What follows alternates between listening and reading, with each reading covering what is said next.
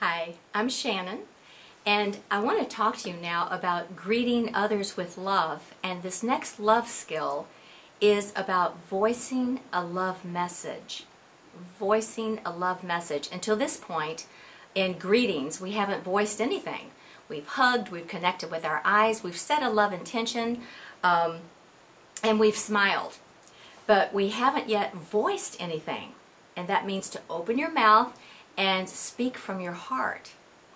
And I deliberately didn't plan anything to say in this particular video because I wanted to be authentic in how I actually voice a love message, because I don't have any favorite thing I say, favorite message or whatever.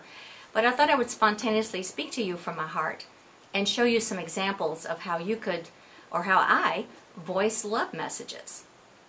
Okay, so I'm tuning into divine love right now, and you know, even though we haven't met in person, I'm guided to share with you that I'm just so happy that you're watching this video and that we can speak about love and connect in a loving way.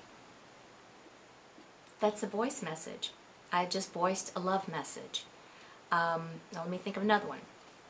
I'm listening to divine love to see what could I say, what would be appropriate, and what would be true to my heart too.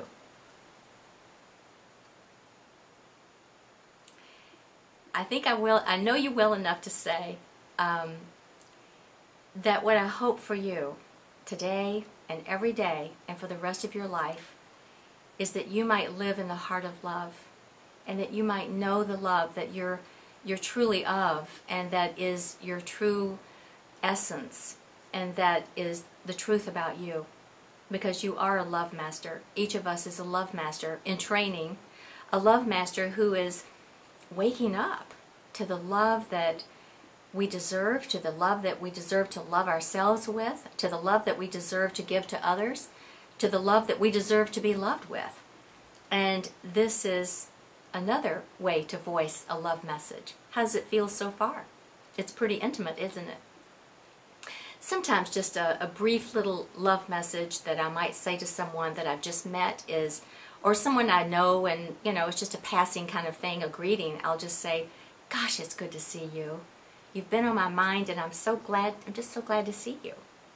I say something like that. Or I might say, I've been thinking about you. In fact, I just called my cousin earlier, and I said, you know, it seems that I have to think about you 50 times before I pick up the phone and finally make that call.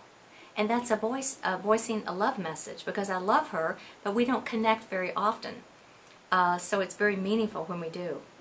So today, I want you to, and I'm really encouraging you to do this, even if you've never done it before. If you're not quite sure, how are you going to learn unless you try? So think of someone, maybe someone you know and love who you're safe with, and try voicing a love message. And then after you do it, notice, well, how was it? How did it go? How did you think it made them feel? They might not even tell you, but I'll guarantee you they will love it. And encourage yourself to do it again and again and again. And the more you do it, the more you will stay in your own heart, and the more you will live from your heart, from your love, which is your high ideal. This is a principle to live by. This is what it means to live as a love master. So go out there and voice a love message.